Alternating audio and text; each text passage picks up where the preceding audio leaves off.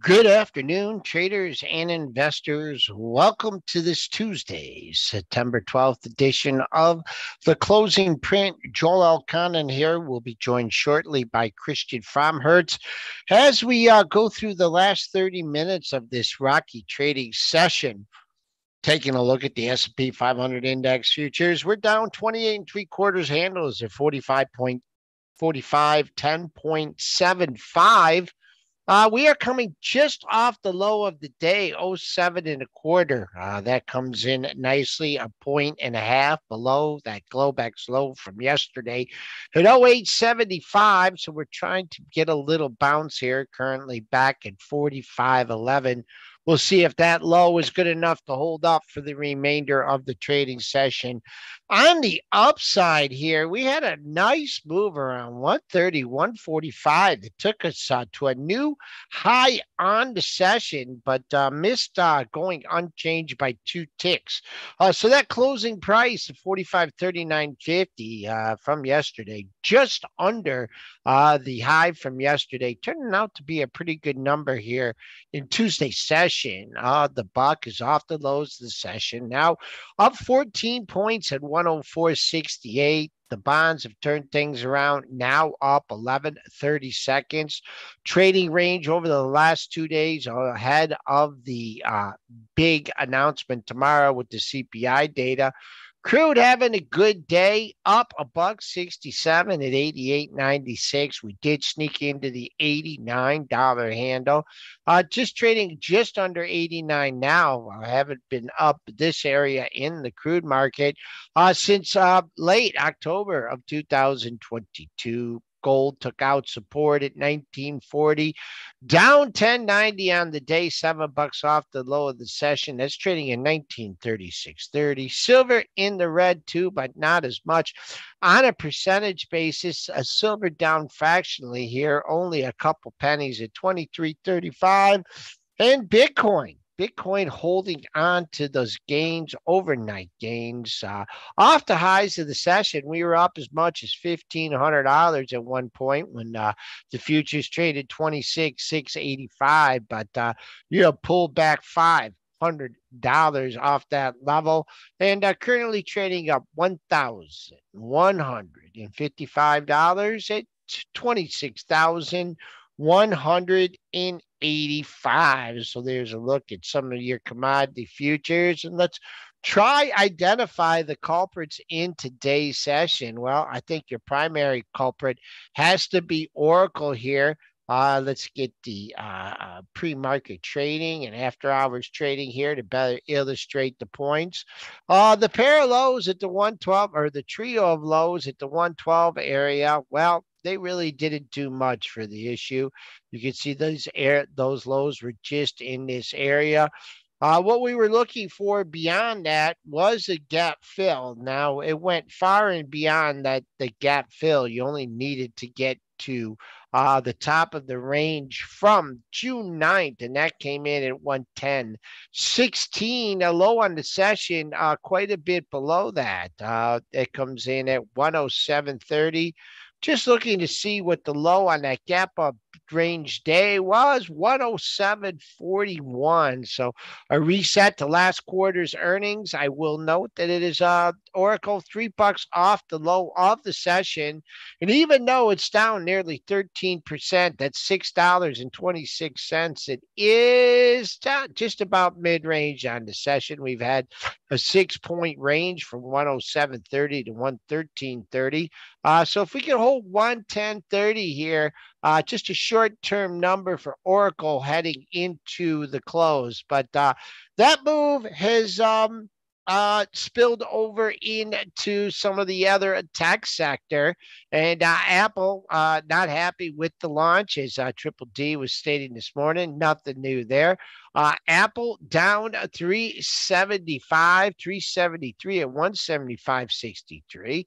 Still off the lows from last week at 173.54. Microsoft following suit here. Google in the red too. That's dealing with some lawsuits. Amazon giving some back after its big day. And NVIDIA Once again, this could be the third down day in a row here. Tried to muster a rally, but ran out of steam in the mid 256 handle. And Tesla, it was humming. It got as much as high as 270.38, but we had an intraday downgrade. So Lalo G asked a question: why are banks running higher today? And he's referring to J.P. Morgan here, trading in the green, and Morgan Stanley trading in the green. I don't know if it's anything to do with the capital requirements. I don't think that's been changed. But what I did see for the catalyst in the banking sector was some upgrades to J.P. Morgan. Those came from RBC Capital. It raised its price target to 158, and Morgan Stanley also bumped its price target on JP Morgan to 179. So a little bit of rotation here out of the tech sector into the banking sector. We'll see if this spilled over to the KRE at all. KRE up fractionally. But that's what you're looking at. I think it's just some of the upgrades. I think a little bit of rotation into the bank stocks is what you're seeing today. So that's the catalyst that I saw too. GS, of course, Goldman Sachs. You have to mention Goldman Sachs here. That's getting off the 320 area. That's having a good day too, up 667. Not really seeing. Did have a little gap to fill at 334.86. It did that by about right around 50 cents when you went to 335.28 on the session. Now backing off at the 331 and a quarter. So your symbol of strength, your sign of strength in the market has been the financials. Let's take a look at some other stocks before we bring in Christian Fromhertz, who has some interesting stocks on his radar today. Of course, we did cover the Oracle, no love today. Florida trying to bottom fish in AAP. I don't sure how that's working out. Down another 489, well below the COVID lows. So bad day on the weekly, monthly, daily, whatever way you look at it. Perhaps not the day yet to try and pick a bottom in AAP, Advanced Auto Parts. Look at O'Reilly. O'Reilly, the best at breed, is taking a hit too. So if O'Reilly's not going to go, Advanced Auto Parts not going to go. And what else is there? There's O'Reilly, there's Advanced Auto Parts, and I know there's one more just slipping my mind here. AAP, O'Reilly, and you guys can help me out with the third one. S&Ps are just but they're here. They're trying to bounce, trying to put that low in, make that a good low at 07 and a quarter here as we head into the final 22 minutes of the session. Sure, yes, I'm still long Intel from much higher prices. Not a huge part of my portfolio, but definitely Intel perking up today. What the key to Intel today, we gave you that level. It did have a pair of highs at the 38.75 area. We did mention it did get a running start into that, worked its way into the 40 handle for the first time since July of last year. So good day for Intel. Boom, AutoZone. There we go. AZO, AutoZone. How could I forget AutoZone? That's not having a good day either. Down $43.49. You got to be thinking if people not going to be buying new cars with the strike on, that they might having to be fixing up their old cars. But that's not the case here in the market, as you do have these auto parts suppliers trading in the red. We do have some pockets of strength here. Berkshire Hathaway trading up $1.99 at 367.50. That is a new all-time high for Warren. He's got to be happy about that.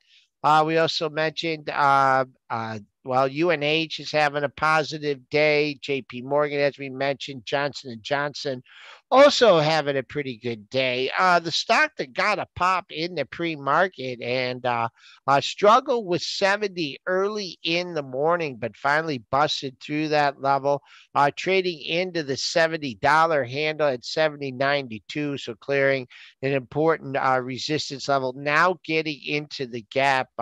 Perhaps the next target on the upside for CVS would be the gap low on April 16th. That came in at 72.58. That gap was created when I believe, yeah, Blue Cross Blue Shield pulled out of their plan in California, I believe. So that's a look at uh, CVS. Let's also take a look at Walgreens Boots Alliance. If you're looking at CVS, undercut. No, well, you got a pair of lows in the same area. Is it safe to step in the water? I don't know. 21.39 multi-year low in yesterday's session. 21.49, the low in today's session. Kind of migrating back towards that area. Now the high of the session comes in. Looking for continued upside here. 22.24 and 22.27 or are the a pair of highs in the boom in Walgreens Boots Alliance here. Let me just double check here to see when Mr. Fromhertz is going to be joining us here. Perhaps he is getting busy here in the last few minutes of the session, but let me keep going with some other stocks that we are finding here. Change Agent is mentioning Copart is in the auto parts. Let's see if that's following suit with the rest of the stocks. Yes, it is. Not looking too bad on the monthlies here. Actually, pretty darn close to a all-time high that was made back a few months ago. I think the key level you'd have to be looking at for this one comes in at the $44 area. You had a low at 43.89. That low was the low for last week, and that low was made on Thursday. You hit 44.16 today, but you're still pressing down on the lows of the session. So there you go. If you're looking for support to hold in Copart Inc., holding up much better than some of the other suppliers. BP fade. They lost their CEO. They came out, they hit it, and they hit it good from 39.60. So despite oil being up strongly on the session, not moving that way. Tons of resistance, tons of monthly resistance at the $40 area and multiple highs here on the monthly, struggling to get there this month. Had a nice pop today off the oil news, but then the CEO resigning was a little bit too much for it. David Knowles is asking here about ExxonMobil. XOM having a good day. These were a little bit of a laggard this morning, but this caught a bid. Moving up towards the all-time highs here. Really not much to see in the book on the dailies. The all-time high for this was made just at the end of April. That comes in at 119.92. You posted your all-time closing high on that day too at 118.34. So there is a look at ExxonMobil. If you're looking at ExxonMobil, you got to look at Chevron too. Chevron is having a good day. Been a little bit of a laggard, but now picking up again. Not what's interesting here about CVX is you did not get to the pair of highs on from last week on Thursday and Friday. So while the other issues are trading well above that, it's not. So we shall see if CVX will wake up and join the others. Also, when you're looking at this, you got to look at OXY, Occidental Petroleum, the old Warren stock, trading here up near The highs from earlier in the month was from last week. So on a relative strength basis, this perhaps still has some room to go on the upside. 66.50 was your high on September 6th. On the 5th, though, you made a high from last week at 66.90. Due to close above that level, S&Ps are picking up here once again. We talked about that daily support at 0875 standing at yesterday's low. And you are now $6 above that intraday low at 07 and a quarter. It's just been kind of one of those choppy days, as you could see by the SPY here, that we did make a low on the session just heading into lunchtime. But that light volume lunchtime rally, that just got it really close to unchanged as well here. Well, at 346 here, I am going to bring in Mr. Christian Fromhertz, who is surveying this trading action along with me, and I'm sure he has his seatbelt fastened for tomorrow's CPI and PPI number. But Christian has some stocks that he always does this. He always comes and brings stocks that are not on everyone's radar, not on our radar, maybe not on Reddit radar, but certainly is on his radar. So he will be logging in with us shortly here as we head in to that closing print. We are four handles off the low of the session. We'll see if there's enough buying to keep us from that low. Of course, we will have the all important CPI number in the morning. Stop the screen share, Mr. Christian Fromhertz, founder and CEO of Tribeca Trade Group. Good to see you, Christian. How you doing today? Hey, Joel. Yeah, just kind of watching the price action here with VIX shooting up ahead of the CPI report, and it looks like people are a little bit anxious ahead of this report for tomorrow. And what else? It doesn't look like you mentioned this a couple of weeks ago. I think when I was on the morning show, it's just kind of a lack of positive catalysts for now, right? Right. And I think some trepidation over that CPI number that's supposed to be out at 8:30. So unless you're trading in the after hours or pre-market trying to square positions here. If you look at the crude market, you're headed for the hills here. As far as inflation data, of course, there's other factors that go into it. Crude having one heck of a day. The energy sector, I will go unless you want to show your charts, Christian. Crude getting up near 90 for the first time since the end of last year. An old natty gas perking its head up here too. Doesn't look great on the monthlies, but a daily perspective, that's a big move. What are you looking at in the energy sector? Yeah, you could see my screen, right?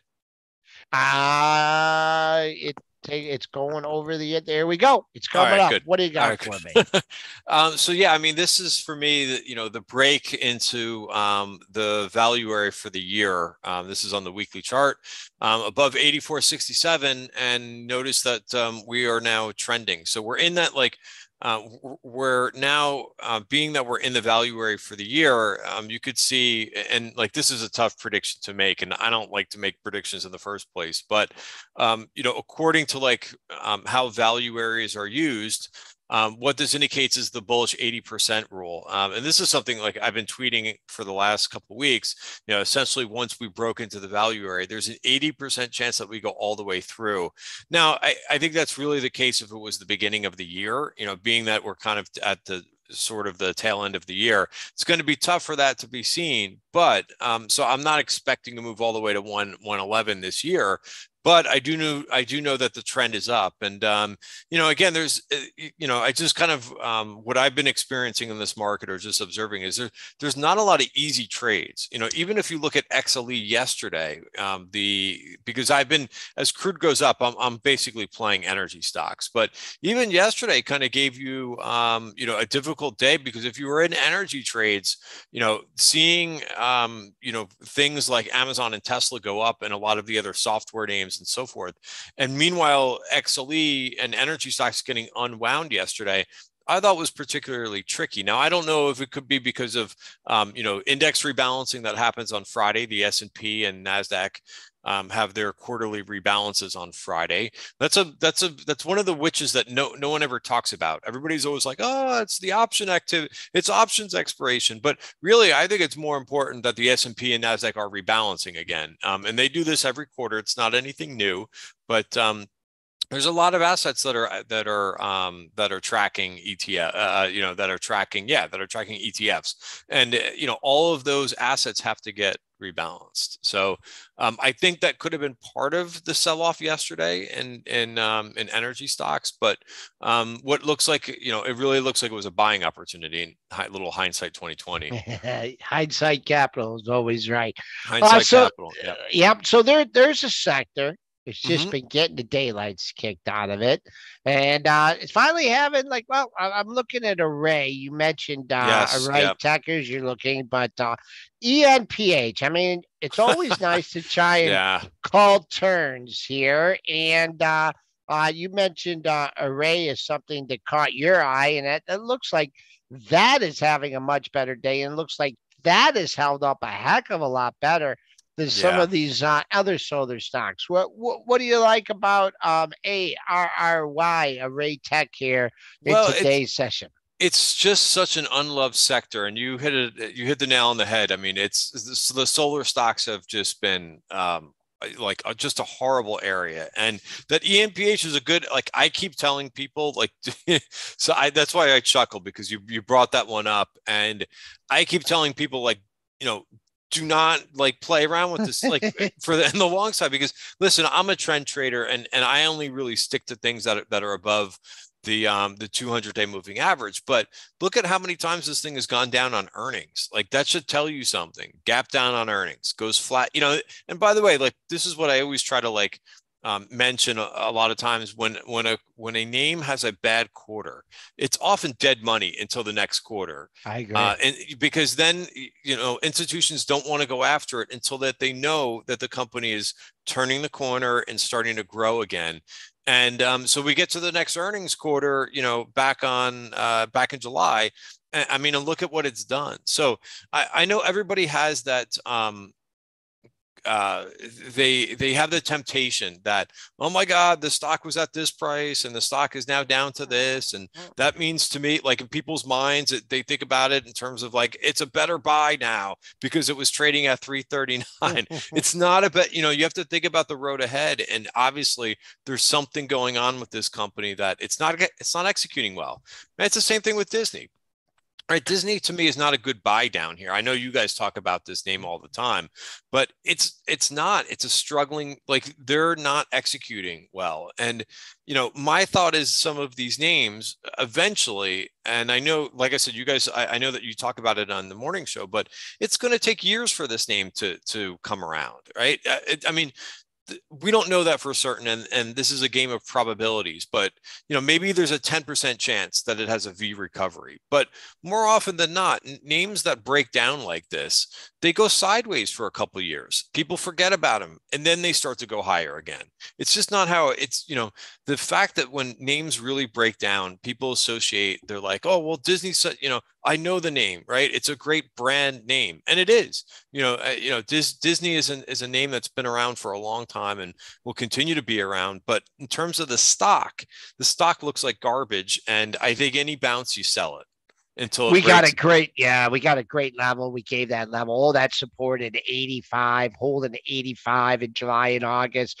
Finally broke down, came back and put a quad top in at 84.69. Today's rally takes it to 84.67 and then backs off that area, Buck. I know we got you a little bit late here. I just want to Yeah, talk that's to my fault. there's not, don't worry about it. There's Yep. not many sectors that Hmm. are kind of looking good here, and you just identified this private equity here, Yeah.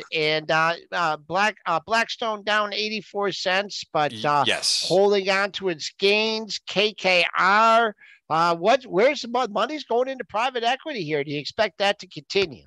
Well, so I'm sorry, I didn't answer your question. Sometimes I go on these rambles. I apologize and by the way, so look at the difference between ARRY and the ENPH. Like at least like this is what happens after a bigger downtrend. It's going sideways and it's trying to resolve itself after a long period of a base of trying to go higher. So yeah, I think you can go long versus 2344 if you want some exposure to the solar group.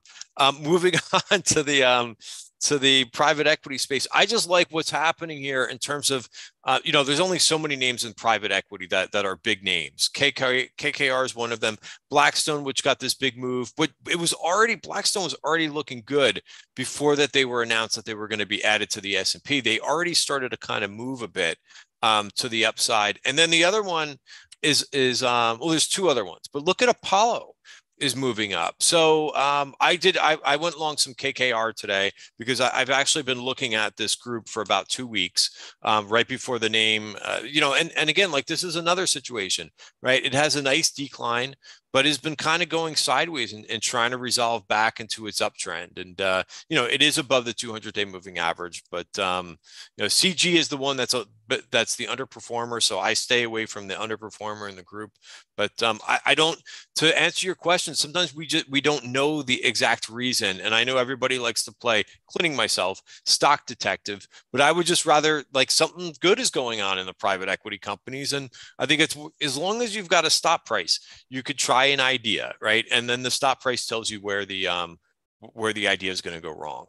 Okay. All right. A few minutes before the close here, I'm going to let you go. I don't want you getting stuck with anything Oh, thanks. Appreciate that. overnight. And thanks for coming on with Josh last week. And Of we'll be course. dialing you up again next Tuesday. We could be looking at some different handles in the S&Ps, that's for sure. With the big with the big inflation data coming Yep. out, as Yep. well as the Quadwitch expiration. And don't forget the seasonality pattern of Sal Rosh Hashanah by Yom Kippur. So, Absolutely. The all show goes right. on. The show All goes right. on, Joel. Loved having you on, Christian. Take care. Little under 3 minutes to go here. We did help identify a bottom for you, or at least on the daily basis here, unless we get some big old sellers coming in here in the final couple minutes. It looks like we are going to finish off the lows of the session, so that's a good thing. Looks like we're going to be down again. Once again, when I've been looking at the market here, the SPY, and doing my daily wraps, it's just the market really just can't put a string together, a solid string. You did have a couple good days. It seems like a couple good days, then a flat day, then a down day. So very, very hard to establish just a very consistent pattern in the market. We are going to look at just one more stock. I got a question on here, and that was AVGO. We are some traders, investors have been trying to pick a bottom in here. Not sure what the Oracle news did to that stock today, but not much in here as far as solid levels go. For right now, you can lean on 841, 841.66 was your low from yesterday.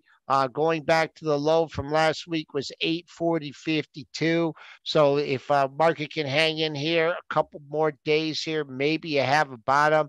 After just kind of getting hit off a good report, it just was a little bit too much too fast. People buying ahead of the report didn't get exactly what you wanted. And you've had a couple days here of sustained selling. Just talked at length too about the about the auto companies. We don't know when and that strike, what's going on with it, but Stellantis is having another good day. GM is having a good day too, so maybe some optimism about this deal getting done. Ford having a good day too for Ford. That's being up 24 cents. We're coming here into the final 15 seconds of the session. The 8:30 will be the release of the consumer price index. We will be on with Blue Putnam from the CME, chief economist at the CME, at 8:15. He'll set us up for that information. We are bouncing around like a ping pong ball. I'll say 45, 1350 as that closing price. That's down just under 27 handles on the session. So the bad news is we broke a 2-day winning streak. The good news is we got a pair of lows in the same area. We'll be keeping an eye on that overnight. Thanks for joining me on the closing print. Let's get fired up. Let's get some rest. Get ready for that CPI number tomorrow morning at 8:30 a.m.